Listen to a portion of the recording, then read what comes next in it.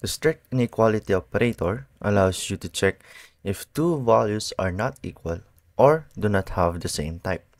The syntax is similar to the equality operator example, so it compares the value and for if they are not equal or do not have the same type.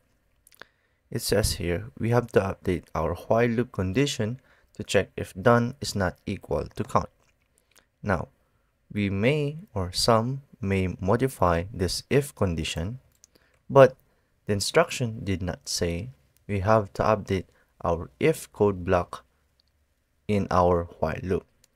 It says update our while loop condition.